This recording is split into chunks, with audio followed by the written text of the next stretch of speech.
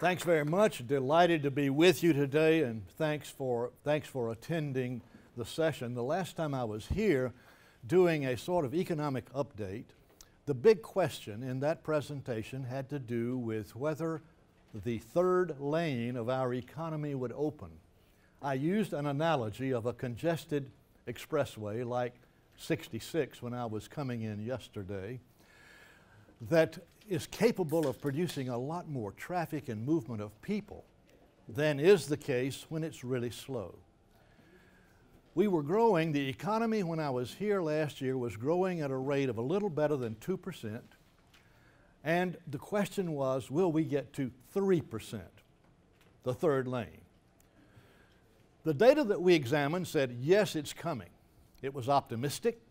The third lane is going to open, and sure enough, it did.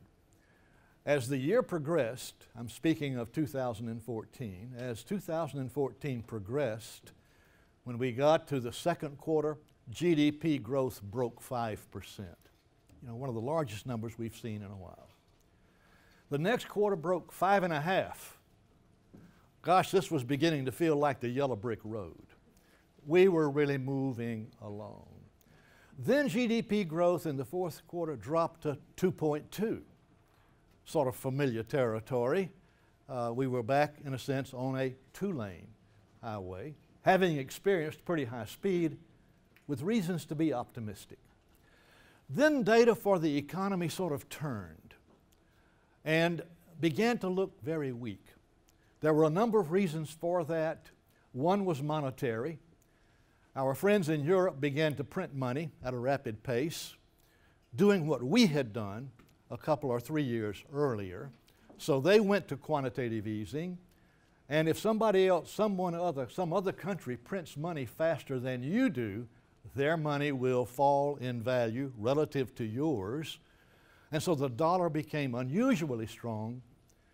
The strong dollar then reduced our export sales, and we got a little bit of a shock there. The price of oil and energy began to decline, and that's good if you're a consumer. It's tough when you are a producer, and so some of the producing regions of the U.S. that had been incredibly strong began to weaken. And so then when we got the first quarter's data from Department of Commerce on GDP growth, the number came in at 0.2% growth. And the scuttlebutt right now that we hear in terms of the next estimate, we get 3 estimates, the last one is the final, is that that estimate will be reduced. So it's highly likely that we will have negative GDP growth in the first quarter. Then there's the question, well, how are we doing right now? The Federal Reserve Bank of Atlanta produces a GDP growth data index called GDP Now. They produce it every week. I expect if you scratched around a little bit, you would find that they produce it every day. And the most recent number this morning was 0.7 right now. Well, that's a whole lot better than 0.2 and a whole lot better than negative. And the forecast for the second quarter, the consensus forecast for the second quarter is 2.2. In other words, things look a little bit better, but we've sort of fallen on a bumpy road. In a sense, like that wonderful movie or book, The Wizard of Oz, we were on the yellow brick road and it felt so good, and then while we were cheering, lo and behold, you might remember, the Wicked Witch of the West shows up and scares hell out of us and gets us off the yellow brick road for a while. And then we're hoping that we can get back. And so as we think about these things, then in our conversation today, the title, which is probably the better part of the conversation, Bootleggers and Baptists in the Garden of Good and Evil, and a focus on understanding America's entangled economy. Now, the background to this slide comes from the cover of a book that was written in 1994, John Berendt's Midnight in the Garden of Good and Evil. You may have read it. It was a bestseller. Turned out turned into a movie. Clint Eastwood produced the movie, and the movie was also a ringer. It's a beautiful sight if you like cemeteries, as I do. That cemetery is at Savannah, Georgia, and the cemetery is the Bonaventure Cemetery. Coastal cemeteries are always interesting to me because, particularly when they are 300 or 400 years old, because you get all kinds of history written on tombstones. And this little piece of sculpture, called the Bird Girl, is there in the garden as we talk about the Garden of Good and Evil. But let's just take this title one piece at a time, starting with the last piece. The slowdown that we are having in our economy is difficult to understand. At least that's what we see when we read the blogs of Ben Bernanke as a leading thinker about these kinds of things, Larry Summers, another, as they exchange ideas, Alan Blender in the Wall Street Journal talking about this slowdown, saying it's kind of hard to figure out. I think a piece of it, and there's some pretty interesting work that has been done, particularly by Casey Mulligan at the University of Chicago, a piece of the explanation has to do with the entanglement of regulation in our economy. And that entanglement has become rather severe in the last 2 decades, high growth. By analogy, I am showing you kudzu. And those of you who live in this part of the world are very familiar with sites like that. Kudzu dies down in the wintertime, but it always comes back. It's a rapidly growing piece of vegetation that was introduced to the United States by the U.S. Department of Agriculture in the 1930s. The tuber itself originates from Japan and China, and it had a wonderful characteristic, and the reason it was introduced at that time, kudzu, is because of this. That's a picture of a North Carolina farm 100 years ago. We had serious soil erosion problems. Topsoil was being washed away throughout the southeast, where cotton had been the principal crop produced, and that was the problem. And so a program was introduced by the U.S. Department of Agriculture to encourage farmers to plant kudzu. And the encouragement was to pay them $8 an acre to plant it. I can remember when my grandfather planted kudzu in his field so that he could eliminate that problem. 1.2 million acres were planted in kudzu under the USDA program, and we got rid of this, and that land could not be plowed, and we got that. That land cannot be plowed. And so what was viewed as a solution, and it was at the margin in the right amount, became a new problem. And the problem became so severe that the U.S. Department of Agriculture, the first thing they did was to cut out the subsidy. We'll no longer pay you to plant this stuff. Then it was declared to be invasive or a pest, and now we'll support you in killing this stuff. So we have sort of regulatory reform going on in the kudzu entangled economy, and so that's sort of the analogy there. We'll talk about it some more. But as a result of this entangled economy, I'm arguing we're getting slow growth, and it's slow growth that cannot be predicted well. What I'm showing you here are forecasts for the Federal Open Market Committee of the U.S. Federal Reserve, and the colors are fairly vivid, but that high line that you see up at the top there was a forecast that was made in June of 2010 for U.S. GDP growth. The dashed line is actual. Then the next line is for November 2011, getting closer. Then the next one is December 2012, getting convergence.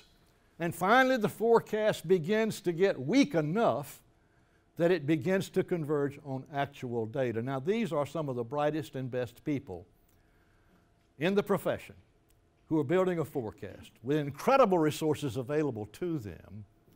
And so now the conversation is about secular stagnation. The question is, has our economy entered into a phase that is called secular stagnation? That's a term of art that entered the vocabulary in 1938 by Alvin Hansen, the leading Keynesian economist in the United States at that time, in a speech that he gave to the American Economic Association. And he said there are times when, because of deeply rooted actions in our economy, that economic activity stagnates for a period of time. And so now as we look at this forecast, there's conversation that say, wow, our economy has stagnated and we couldn't figure it out, but now we're about to get there. Now I'm going to show you another series of forecasts. This is for the Congressional Budget Office. Their forecast for interest rates for our economy. And the line that is sort of greenish blue, it just runs right along the zero horizontal axis. That's the actual interest rate. And the lines that you see, they were forecasting 4.7%, then 4.4, then 4, now 3.4. And the interest rate that we're talking about on 3 months treasuries is still 0. Again, these are some of the brightest and best people, using models that are based largely on Keynesian thinking. That's sort of the basis of most of the models that are out there. Using those models, and we can't forecast, is what this says. It says, hey, we understand it's hard. Do we have an economy that is somehow, it has something unspecified that has slowed it down, or is it an entangled economy where you have regulation now at every margin of decision making, and so when you try monetary policy or when you try fiscal policy, the PlayStation doesn't seem to work anymore. You push the buttons and you say, when I push this button over here, interest rates should rise. Well, they didn't. Well, I'm going to push this button over here called monetary policy. I'm pushing the button and I'm looking and nothing happens. And so my argument is you're pushing the buttons for an entangled economy. So let's go forward here. We got this data on May the 6th. What was that? Week before last. On May the 6th, the Bureau of Labor Statistics came out on it with a report on the growth of productivity in our economy.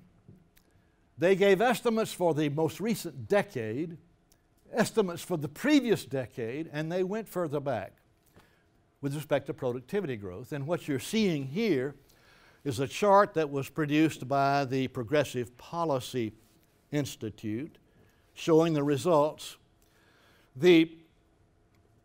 They're showing compensation, that's the red line. The blue line is productivity growth. If you'll notice, it peaks up there in the first quarter of 2005. That's the most recent peak. Then it drops. Our economy right now is operating at 1.4. That's growth in productivity. Then if you ask the question, how much would you forecast wages to grow in our economy? You would say, well, they can't grow more than 1.4 because that's all of the growth and productivity that we have. Well, you can't pay all of the growth in wages, and so the red line there shows what has happened to wages in our economy. If you stared at this for a while, you would see that wage earners are getting a larger part of the growth in productivity than has been the case in the past. But, again, is this secular stagnation? Or is this an entangled economy? And the chief economist there, the president there of Progressive Policy Institute, on looking at this data, said it is time for us to have growth policy in the United States if we ever expect wages to grow at any meaningful level. When we have times like this, going back to the Wizard of Oz, there's always a tendency for us to say, oh, if there were just a wizard. You know, if we could just get the right person with the PlayStation, with the hands on the levers, if we could just get the right wizard, then we could get back on the yellow brick road. And heaven knows we might even find our way back to Kansas. That is to pre-Great Recession prosperity. If we could just get a wizard. And so there's a tendency to look for the wizard, the way the wizard looked in that wonderful movie, you might remember. But sometimes when we're looking for a wizard, we're looking for someone like this. Alan Greenspan was referred to respectfully as the maestro. The maestro who could direct the economic orchestra, and we would get beautiful harmony as long as the maestro had his magic. But the magic sort of disappeared. And so now the current hope, to some extent, is that the chairperson of the Fed, Janet Yellen, would become a wizard. That somehow she would have the gifts and the wisdom and the magic to get our economy back on its feet. And I expect if you were to ask her about this, she would be the first person to say, I'm not a wizard. You've got to look for some other remedy to your problem. And I would suggest in my book, is one of the best qualified people we have had in that job in a long, long time. An excellent woman, but not a wizard. In other words, the wizardy idea just doesn't work out real well when we look at the data. And so we're back to the kudzu problem. And now we want to go into the other elements of the title. The title has bootleggers and Baptists there in the Garden of Good and Evil. We want to ask, well, what do you mean by good and evil? And then let's talk a little bit more about this entangled economy and sort of how it got that way. What do we mean by bootleggers and Baptists? That is not much of a puzzle for people who are from this region of the United States, or I would say from any rural region of the United States. Both bootleggers and Baptists love laws that close the liquor stores on Sunday. That's the beginning of the theory. But for very different reasons. The Baptists think the world will be a better place if there's a diminution in the consumption of alcoholic beverages, and so let's just have at least one day a week when they're not selling demon rum down on Main Street. The bootleggers say, gosh, what a wonderful idea. I would love to eliminate competition one day a week. I can buy my booze on Saturday, which they do, and I'll sell it on Sunday with a premium because of the risk involved and also because of the lack of competition. And so you have two groups, two interest groups with totally different motivations who want the same law, which is wonderful for a politician. It's just wonderful for a politician. How could you ask for anything better than that? And so when the laws are up for reauthorization, the bootleggers never go down with a plaque saying, help your local bootlegger make a dishonest living. They don't ever do that. You'll never see the bootleggers out in public holding forums or meeting here in the Rabin House office building as a group to brief their legislators. They never do that. The Baptists do it for them. I'm a Methodist. The Methodists do it for them. And so the Baptists pursue the goal, make certain that the enforcement is good, they watch, and the bootlegger reaps appropriable rents, which is to say they put money in the bank. And the Baptists get presumably what they want. That's the theory. And so here's a picture of the theory. In terms of prohibition, there were two groups who wanted prohibition to continue. One represented by the person holding the Holy Bible, saying prohibition forever, and the other, the rum runners, who, as you may remember, lined up their rum running ships just outside the territorial waters of the United States with the ships tied to each other so that then high-speed boats could go out and get their booze outside of the control of the revenuers during the Prohibition period, and they made huge amounts of money out of this, those two groups. So, we have unvarnished special interest groups with different motivations. Both want the same thing. That's the kernel of the theory. But now, what do we mean by the Garden of Good and Evil? There's a picture of it. All right? That's a picture of our legislative chamber, but we could put a picture of any legislative chamber for any democracy in the world, and I would call it a garden of good and evil. This is a location where good things can happen. By deliberation, funds can go into areas of supporting public health, reducing contagious diseases, building infrastructure, improving highways and docks, providing protection to life, to limb, security to the country. I would call all those things good things. Or they can go into producing things that I would call evil. World War II killed 20 million people. I would call that evil. Other people might say, yeah, but what other solution would you come up with? I don't know.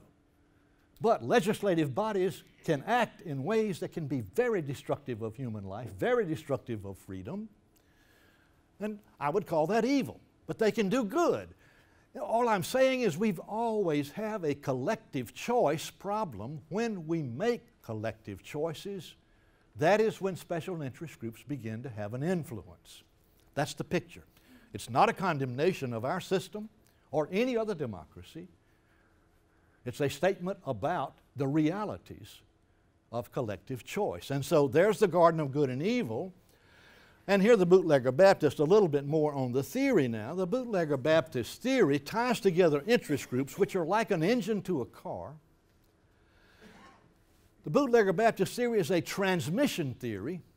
How do you transmit back to the politician the desires of people who want things done that will make their lives better as they view them? The politician always has a severe problem of knowing what it is precisely that people want. What is it? In my brief experiences in visiting with senators and congressmen, they always ask the first question after shaking hands, what can I do for you? And it's a wonderful question. They want to know. And once they find out what they can do for us, then the next problem is how in the world can I make that happen, and how can I justify it to the world if what you really want is a special benefit to you and your people, just in your district or just in your industry? Do you really want me to get up on the Senate floor and say, I want to introduce a bill that supports people named Yandle? I can't do that. You've got to help me. And so the Baptist part of the theory then gives a public interest tone that's very important. So the broker has a transfer knowledge problem and then a justification problem, and that's why the theory seems to be helpful to us in understanding. Now we're on our way to entanglement. When we look at the U.S. regulatory state and study it for a while, you will find that we have a particular way of regulating in the United States. When you wish to regulate, when you wish to alter human behavior in marketplaces, there are at least 4 ways to do that. You can go with property rights and common law that protect people from being harmed in ways against their will. Common law courts then enforce contracts. Common law courts then reward people who are damaged by someone else's action, and that disciplines behavior. That's one way. It's the oldest way we have in our history. You can put a tax on things you don't want to have happen. You can put a fee on things that you don't want to have happen. And you can raise the tax. And we've had a debate for 40 years in the United States, first about having a sulfur dioxide tax, and then about having a carbon tax. So we've been talking about it for 40 years. We don't have one yet, and maybe we've got a reason why. Or you can say we will just set a performance standard. We want you to reduce your emissions by 25% from the current level, and we don't care how you do it. But if you don't do it, you will be penalized severely. That's called a performance standard. Or, finally, we can say, we are going to write a rule that is going to tell you exactly how you must construct your plant, or exactly what kind of health care insurance you must provide to your employees, or exactly the words that you will be able to print on the labels of over-the-counter medicines where you are describing the benefits of the product.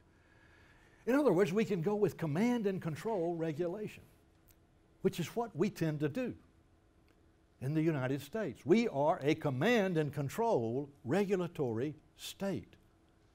And so there's a question of why is that dominant? Why command and control? And there are two explanations for that. There may be more, but there are two that I will share with you. Here's part of the first one. In an economy, a society, where the funds available to the politician to spend on discretionary items are flat and not growing, I'm showing you the real value of funds as spent by the federal government. The discretionary portion is at the bottom, and you'll notice there's no growth there. Well, it's out of that bucket that a politician might be able to dip if we were to say, well, just send us some funding, or just give us a tax increase or decrease. And there's not much to dip out of there because of the high growth in mandatory spending.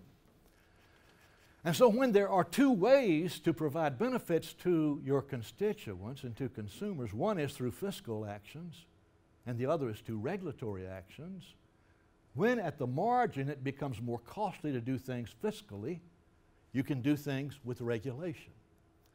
It would be possible to fund health care, for example, or you could say, we're just going to write a rule that requires you to buy it. All right? And we're going to tell you what to buy. We'll do it with command and control regulation. And that will not impact our budget by as much. Part of it will be subsidized, but most of it will not be. So with regulation, you can accomplish something. The second reason is that you can target benefits with regulation. And it's really hard to target benefits if you're using the other means. Well, here are, just to illustrate this, I got these out of today's The Hill. There's a big debate right now of regulation that is coming out of EPA that goes under the broad title of Waters of the United States.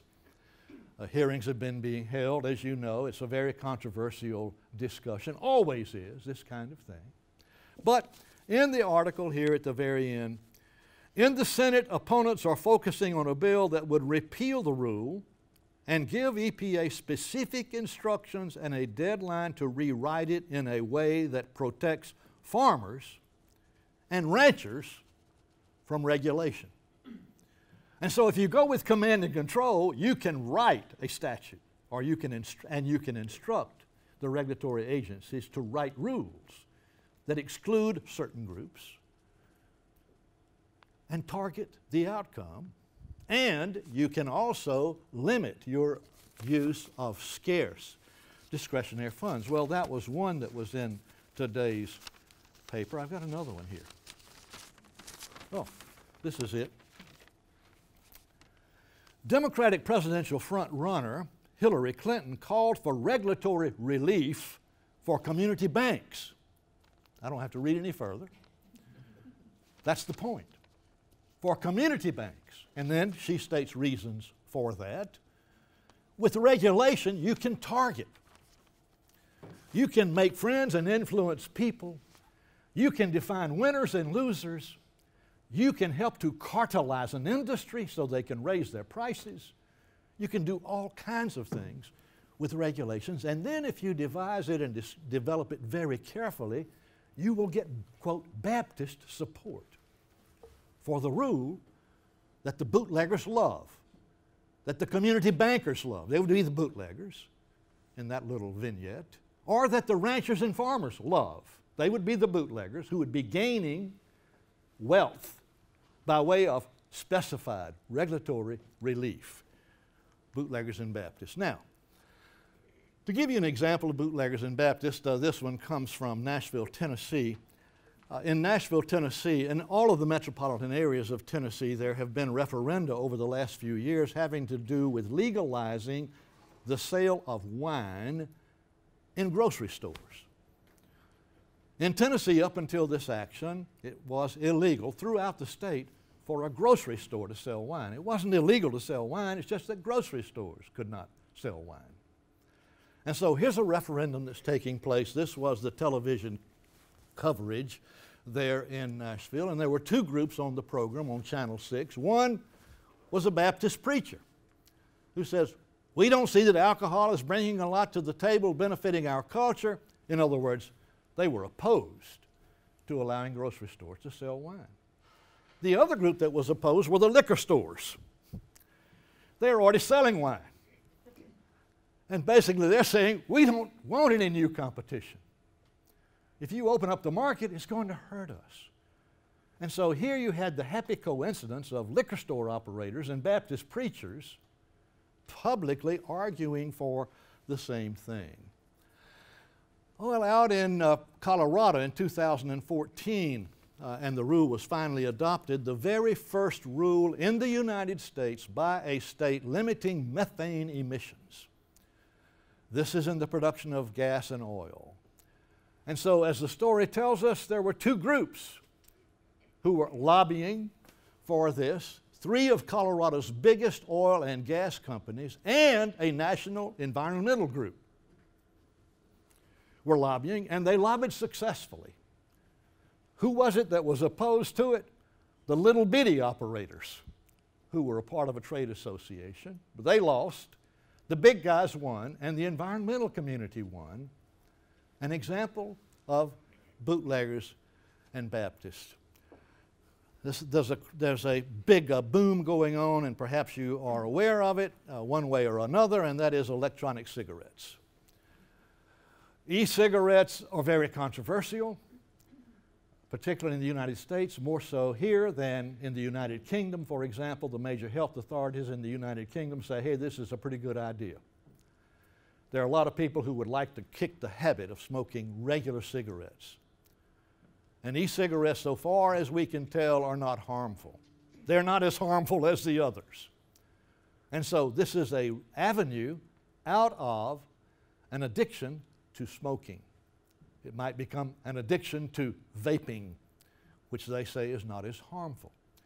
And so there are now in the United States two groups lobbying mightily to put particular regulations on e-cigarettes. One group are the big three tobacco companies. The other group is made up primarily of health care advocates. And so we have the bootleggers and Baptists. Most likely, well, there's one other group, and it's an interesting group.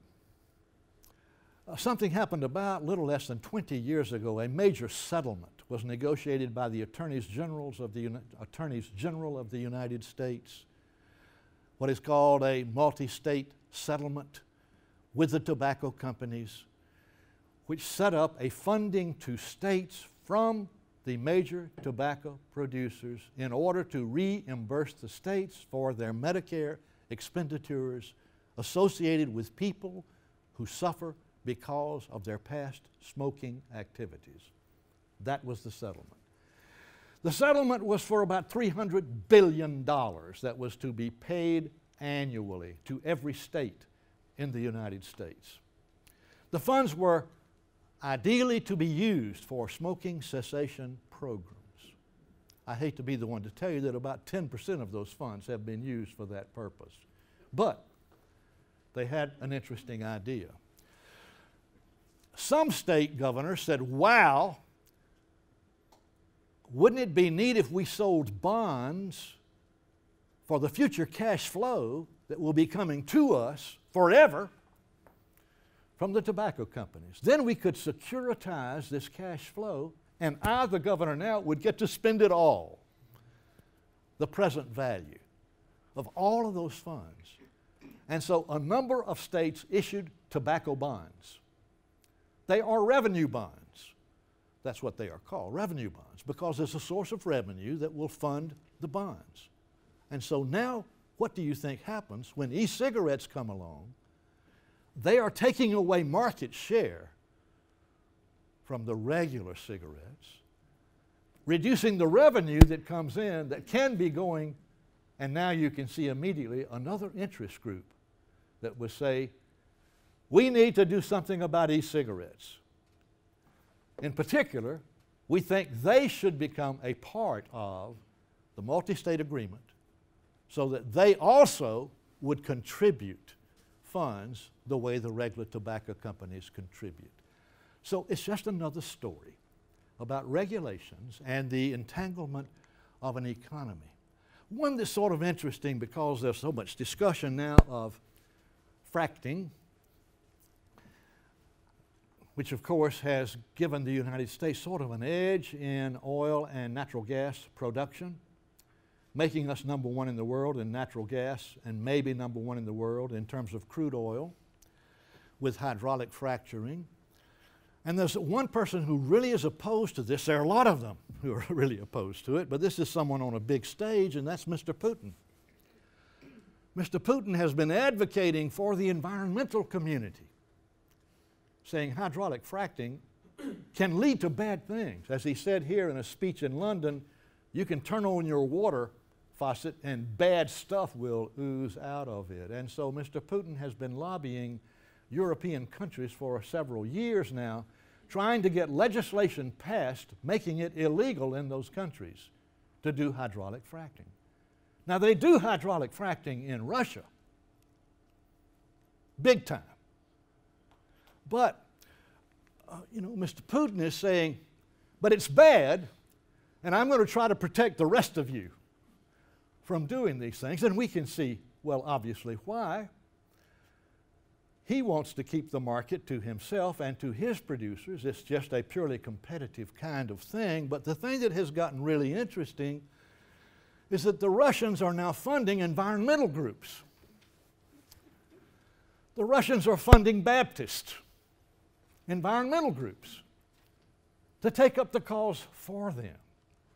So now you have one of the world's largest producers of natural gas and petroleum products providing funds to some of the world's largest environmental groups, and we have an interesting kind of bootlegger Baptist phenomenon, asking for rules that will restrict fracking. Bootleggers subsidizing Baptists, just some other examples. The middle one there, Chesapeake Gas and the American Gas Association gave $26 million to the Sierra Club.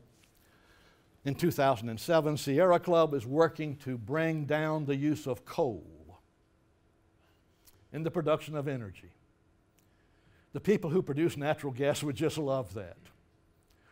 Any bootlegger would like to see the liquor stores closed on Sunday, and producers of natural gas would love to see the coal producers shut down, and so they funded Sierra Club to do their battle for them because Sierra Club believes in the same thing.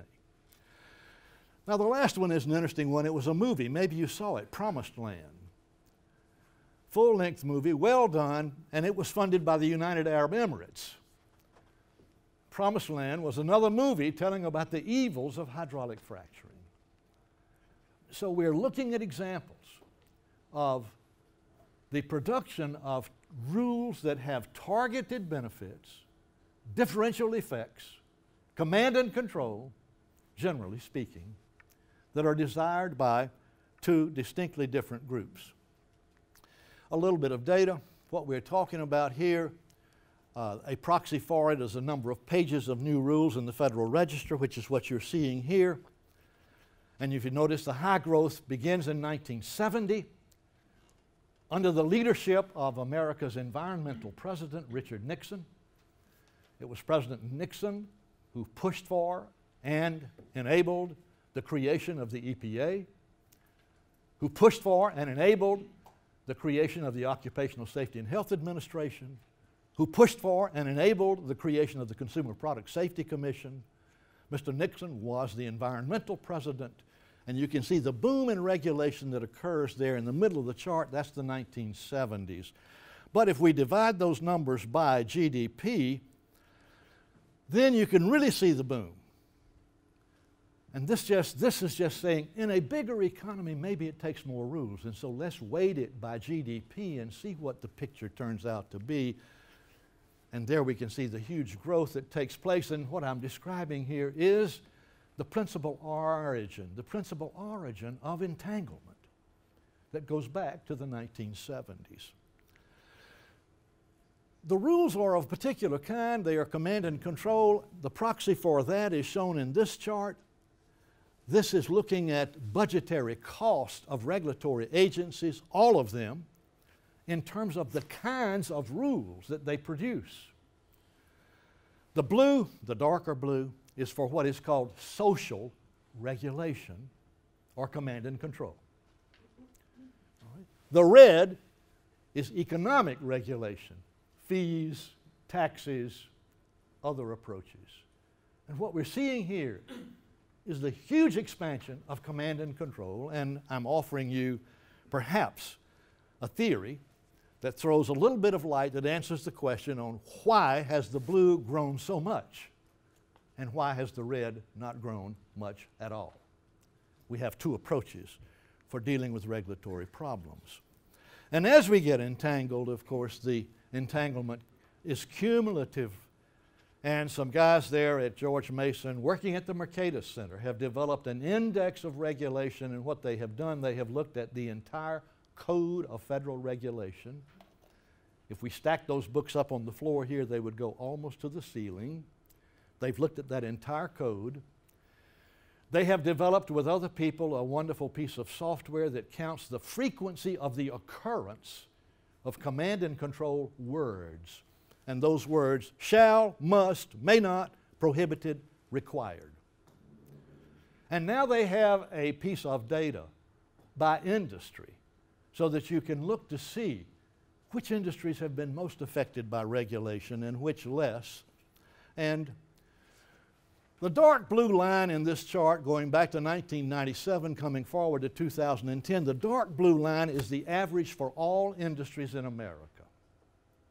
In terms of the growth of command and control regulation, and it's about a 20% gain in command and control. Then the other lines are for different industries. You can see some industries have much less growth. Some have much more growth. Well, if we look at this for a minute, you might say, well, which industries are the winners? Which ones are the losers? And what I've been talking about sort of turns the answer on its head. In a bootlegger Baptist world, the winners are the ones who got a lot of regulation. In a kind of world where you think efficiency is the determining factor, the winners would be the industries that didn't get a lot of regulation. But the whole story I'm telling that I'm building is one that says there are interest groups who want regulation. There are industry groups who want a particular kind of regulation. The community banks want a particular kind of regulation. John Deere petitioned the U.S. EPA to increase the stringency of its air pollution standards for small gasoline engines. Why? They had just developed a new technology that made their engines cleaner than everybody else's. And so it was a way to raise competitors' costs. So it's that kind of play that we are talking about. This is just another measure of it, and you can see in this chart, it's the paper industry that has gotten the most regulation relative to three others in the chart. Just more of the same story. Now, let's see if we can tie the shoestrings into a bow. At the very beginning, my point was, in the Garden of Good and Evil, when the bootleggers and the Baptists are working, it's possible for us to get an economy that is so tangled with the regulations that productivity begins to fall, or the number gets smaller. Now, Anthony Davies, working there at Mercatus, took this data that I just referred to on regulation and said, okay, I'm going to divide it into two. I'm going to divide the sample into two sets. One, those industries that are the least regulated, and those that are the most regulated. Then I'm going to look at that Bureau of Labor Statistics data and see what is the relationship with respect to productivity gains. And here's his result. A huge difference. Those industries that got a lot of regulation, slow growth in productivity relative to those industries that did not get so much. So let me stop right here and summarize and then make one last statement and see if you have questions. Do my best to speak to them. We've got an economy that keeps falling off of the yellow brick road. The yellow brick road is an economy that grows at 3.14% annually. That's the long-term average. And right now we're growing at 0.2. Maybe according to the Atlanta Fed, 0.1 or 0.7. With prospects for this second quarter being 2.2 or 2.3, some distance from 3.14, but with a good possibility that before this year is out, we'll again see some yellow brick road. But it's an economy that grows slowly. There's a big debate about that. In the big debate, there hasn't been a lot of attention paid to regulation in our entangled economy. I'm arguing that it's regulatory entanglement that is part of the problem that needs to be dealt with. And so then that gets us back to the kudzu. How do you get rid of kudzu? What do you do about the overplanting of kudzu? Well, the first thing that was done, as I told you, the USDA stopped subsidizing it. For about the last 15 years, the budgets of our regulatory agencies have grown at a faster pace than the budget of the United States government. That says we are subsidizing the growth of regulation. We borrow money, go into debt, and we're borrowing money at a faster clip to build more regulation than we are to operate the overall government. And so the subsidy could stop if Congress so deemed and said, look, here's a new rule. Regulatory agencies' budgets will grow no faster than the budget of the United States. Now live within your means and follow our bidding. The second possibility would be to do what the USDA did with kudzu, and they declared it to be an invasive vegetable, invasive vegetation. Let's poison it. Now that says, let's look at the regulation that is on the books and require a retrospective look. Mr. Obama has written an executive order to do exactly that. Let's take a retrospective look and then force a justification on old kudzu. And if it cannot be justified, cut it out. Every president in recent years has issued such an executive order. Not a lot of kudzu has been cut out. But it's a move in, I would suggest, the right direction. Thank you so much for your kind attention. Thanks for being here. Thanks a heap.